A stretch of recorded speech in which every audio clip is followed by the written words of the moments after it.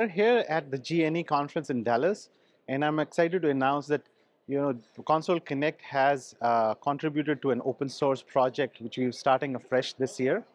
And it started off by Console Connect working on connecting with fellow members and providers in the industry to connect with our ecosystem. We've created an LSO API adapter that helps us standardize our APIs facing our buyers.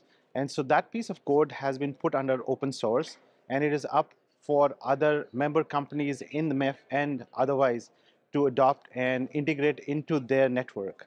How this helps is basically it lowers the barrier of entry for people to use code which is free to use, and it also provides a location where people can cooperate and communicate and kind of engage in collaboration. And so they could add to the open source community, and then we could kind of gain a mutual benefit and establish a more global NaaS ecosystem. Console Connect is working alongside with MEF to increase the audience of the MEF community beyond just the North America and Europe focus.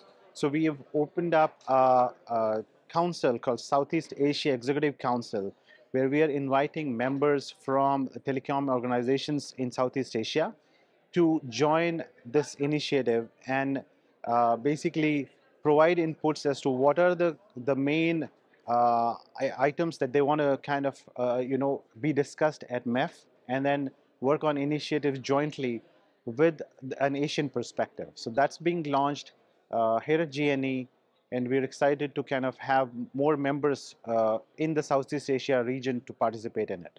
Thank you.